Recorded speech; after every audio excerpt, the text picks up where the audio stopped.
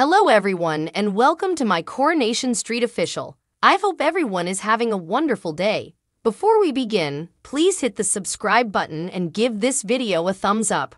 Roy Cropper's future on Coronation Street remains uncertain as he once again puts himself in the picture for Lauren Bolton's alleged murder. Troubled character. Lauren went missing some weeks ago. While we haven't seen her body yet, D.S. Swain believes she was murdered based on the blood found in her flat and the odd way she disappeared into thin air.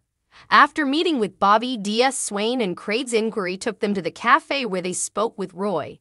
The beloved character revealed the truth and claimed he cleaned Lauren's flat to help Evelyn Maureen Lippman, but he forgot to realize that not everyone, particularly Swain, would trust him. Following his detention, Roy informs Nina, Molly Gallagher, and Yasmin, Shelley King, in the cafe that he has been summoned to return to the police station to be interviewed, unaware that an internet sleuth is listening in. Meanwhile, after hearing David and Shona suggest that Lauren's father's far-right group may be involved, Max decides to pay Reese a discreet visit in prison.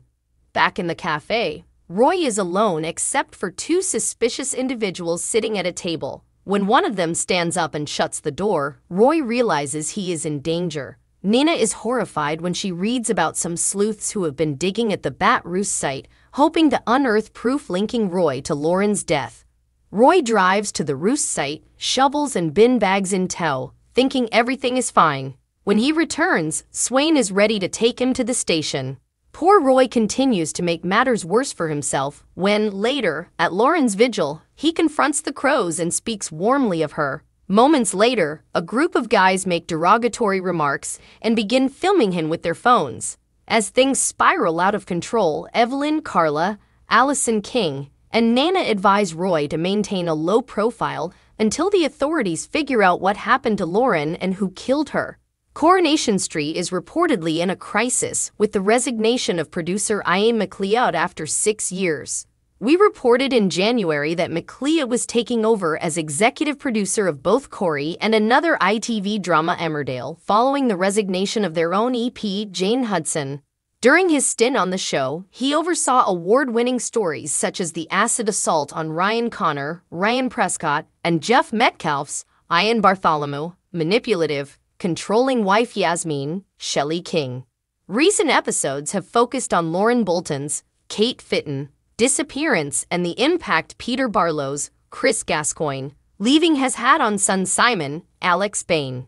In the meanwhile, his wife, assistant producer Verity McLeod, is expected to take over. According to a source, ITV has approached several television executives who are now working on other serial dramas or have previously overseen major shows, but none are interested in taking on the project. One of the things that put people off was the fact that you'd be reporting to Ian while having his wife as your deputy, they said. It's a McLeod sandwich that no one wants to be in the center of, and it's now becoming an even bigger issue for ITV. It should be emphasized, however, that appointing a new producer is always a lengthy procedure and that throughout the soap's first 3 decades, the post was frequently flexible and shared among numerous people who would assume the lead for much shorter periods of time. From 1976 to 1989, legendary manager Bill Podmore held the role for 8 different spells.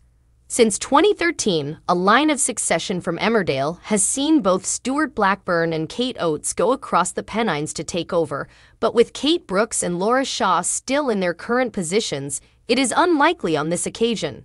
The announcement comes just days after William Roach, who has played street mainstay Ken Barlow since the first episode in 1960, discussed how the program needs to alter to appeal to new audiences.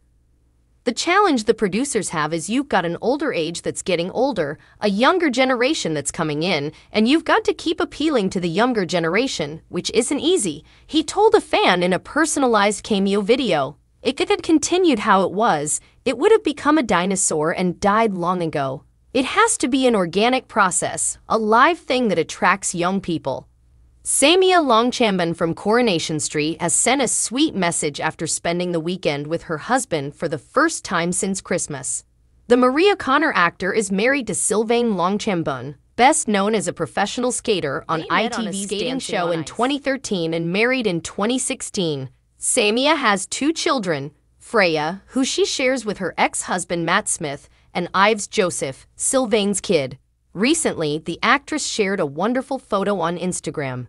Samia and Sylvain can be seen smiling at the camera as they hug and sit on their sofa. In the caption, Samia wrote, "First weekend back home for it Slomchambin since Christmas. As much as I enjoy watching you skate on TV at Dancing Goddess, watching Tig with you next to me on our sofa is #HomeSweetHome." Sylvain partnered with Roxy Shahidi, who plays Leela Harding in Emmerdale, on the most recent season of Dancing on Ice. In Coronation Street, Samia is involved in a deep and emotional plotline with Charlie Renshaw, who plays Maria's son Liam Connor. After months of bullying, a devastated Liam began exploring suicide options. Fortunately, Maria and Gary, Mikey North, found Liam before anything happened, and he is now opening up about his ordeal and getting therapy. Samia Longchaman told us, "Charlie's just been incredible. He's just 14. And it's amazing because he's been playing Liam since he was 3. So we have a really tight friendship, and I've known him pretty much his entire life, which makes those scenes both easier and more difficult because we have an emotional connection to each other. It's not a great thing to think about, let alone have to act and go through it," she continued. "Your body has no idea that we're making ourselves cry, and it's draining, because your body is unaware that the situation you are crying about is not real. So Charlie and I have had days where we've spent the entire day crying to each other. We're fatigued by the end of the day." Kim Marsh, a Coronation Street star and television presenter, has offered a tragic update following the passing of her father. Kim, who is best known for her role as Michelle Connor in the ITV serial, frequently co-hosts BBC One's Morning Live with Gavin Jones. There, she writes candidly and honestly about her father, David, who died on January 12 following a long fight with prostate cancer. "It is with great sadness that we announce the death of David Marsh," stated the statement at the time. "A much-loved husband, father, grandfather, great-grandfather, and friend to many, David died peacefully at home on Friday, surrounded by his family. We are very heartbroken and request privacy during this really difficult time." Cam celebrated David's birthday on Instagram over the weekend, posting a wonderful photo of herself and him. "Happy birthday, Daddy. First one without you. I cannot bear it." She wrote, "I missed you so much."